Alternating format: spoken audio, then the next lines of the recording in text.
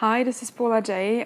From Secure, delivering another episode of Secure Hacks Weekly. Today's episode is very cool because today it's going to be delivered by Greg. I will try to show how to sign a code, how to get a certificate first, because it may be a commercial certificate or it may be your own certificate. There's nothing wrong with your own certificate. What will happen with your signed code if your certificate expires is also a pretty interesting topic. So we'll try to get the certificate, sign the code, verify those signatures, and show how do they work and what we can do about this. Okay, so let's get started. Okay, so I have my virtual machine up and running, and on the desktop I have my early cache utility, a utility written for some forensic purposes. And this utility is not digitally signed. It was written long time ago. You can see there is no digital signature over here. And interesting fact here is it not written, as you can spot by the icon, in any of Microsoft development environments, and still can be perfectly well signed without any problem. To have a digital signature, first we have to have a certificate used for signing. It can be any certificate with the proper purpose. For example, I can run PowerShell and then issue a command new self-signed certificate with the proper key usage, and then certsign, and so on and so on. But such certificate will be next to be useless because it will be only trusted by myself. So, well, it will verify if the file was not altered anyhow, but only by yourself. So is not the best approach. If you are signing a file for internal usage, like your own company utilities and so on, you can use CA, your own certificate authority, for this purpose. To do this, you have to manage templates. I will switch to certificate authority over here. I will launch my certificate authority console, and under certificate templates, by default, there is no template about code signing. It will load in a second. It has to be loaded from Active Directory.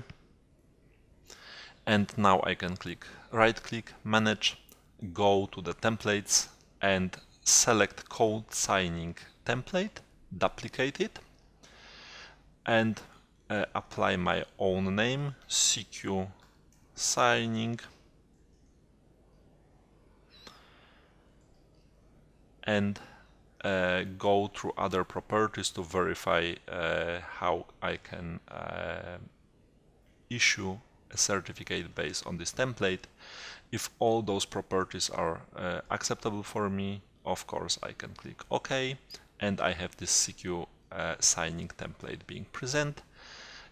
If I return to the certificate authority console, I can click New Certificate Template to issue, and I can select CQ signing for code signing purposes, click OK, and now my certificate authority will issue certificates with the purpose of signing. If I return right now to my machine with the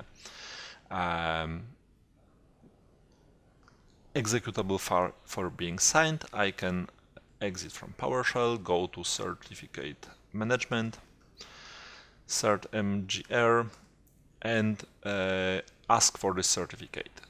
You can see there is no certificate within the personal store, and I can click All Task, Request New Certificate, and using this wizard, refer to my Active Directory, wait for the information about the certificate, and obtain a list of certificates. I can ask my certificate authority for the certificate. You can see CQ signing is present over here. I can click enroll, and after the enrollment, which should be successful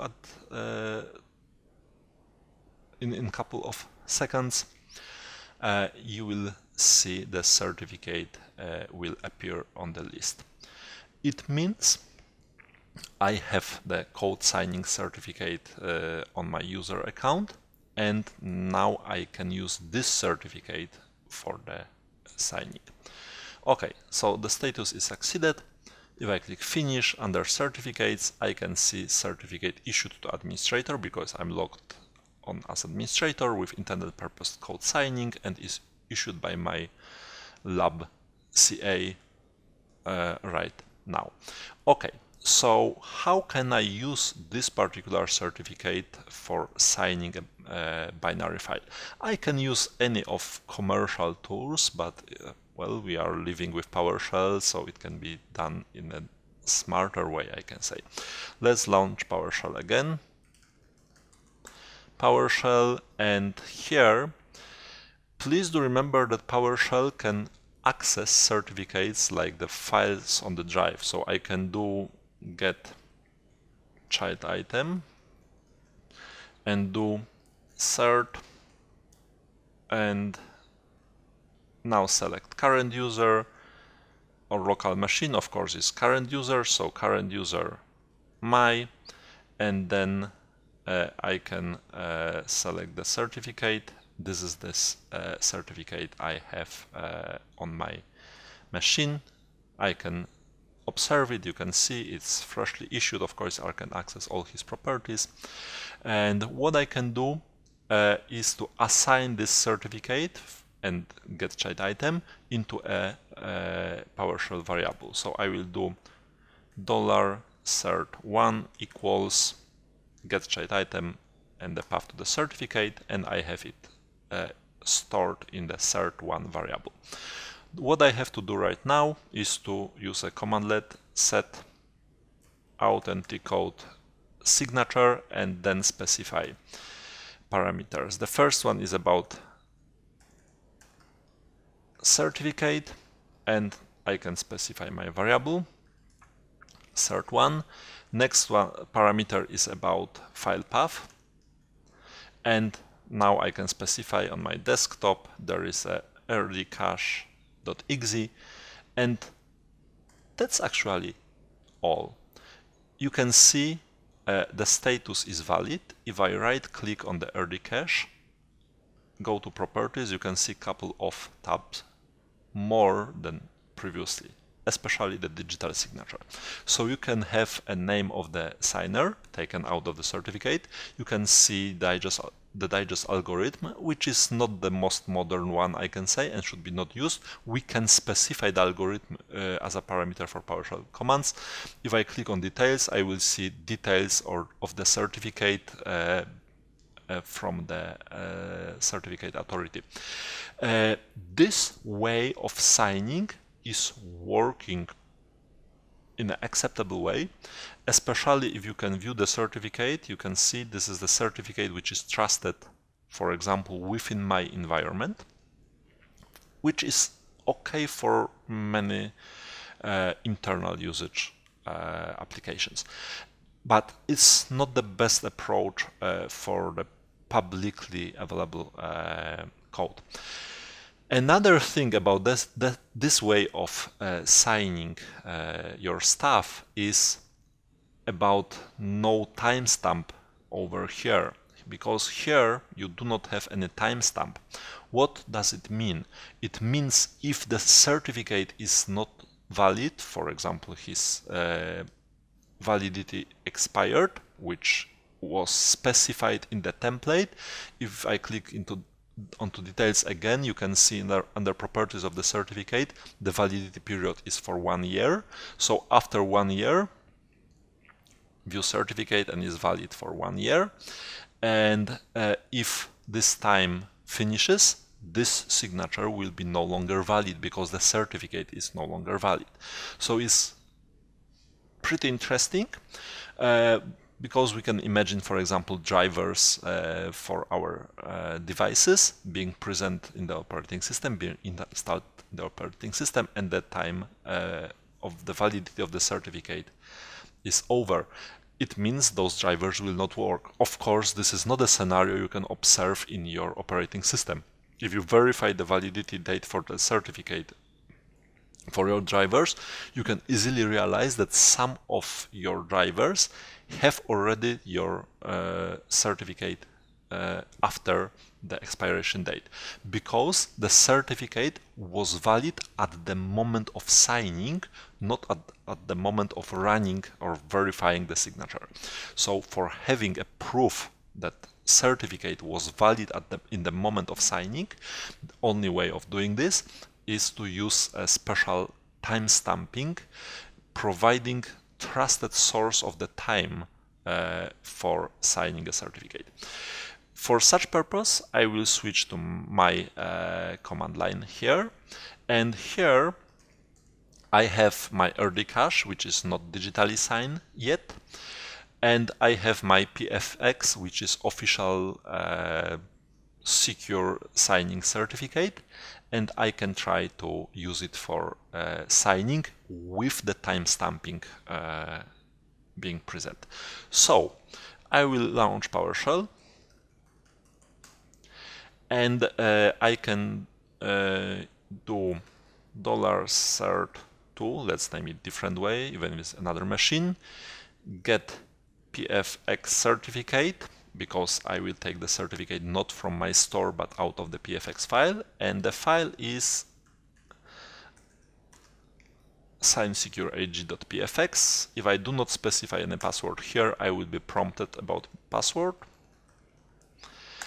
And now in the $cert2 I have my certificate being stored with all the properties under subject and so on. So right now I can use exactly the same command, set authenticate signature, and I can specify that certificate is cert2 and the file path is RD cache, and the third parameter needed now, timestamp server, is for my case will be http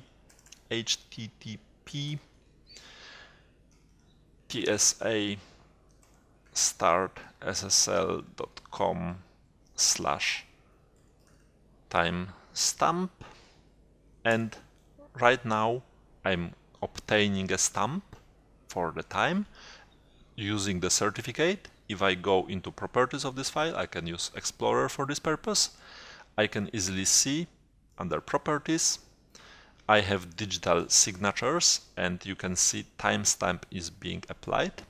And even if my certificate will expire after some time, it will expire in a couple of months, as you can see, in 2 years. This certificate will not have to be valid to have a file being digitally signed and in an acceptable and trusted way. So as you could observe, digitally signing any of your executable files, actually there's a huge bunch of files you can digitally sign, but it's most interesting about your MSI files, about .exe and about .dll files, because those are spread most widely. As you can see, it is not a rocket science. If you have a certificate, you can digitally sign your stuff and make it trusted by others, not only by you. You can easily verify if some content was manipulated or not. The question may appear if it's useful for typical IT pros or maybe more for developers. Actually, I tried to explain it in a way being useful for IT pros to make you, because IT pros are the main set of our viewers, our readers, to have IT pros spreading this information to developers. So please go to your developers right now, ask them about code they are compiling and executable files they are developing, and try to establish a signing process and start signing your software right now. Well, my advice is try to play with these features on your own. It's very simple, as you can see. It's very useful. There's nothing harmful in signing your own code, so please try and see how it's working in the real-life environment as well. You can also ask some questions, because sometimes this topic is not like very straightforward. So I will try to help you if you have any like practical issues with applying such techniques. Bye, see you next time.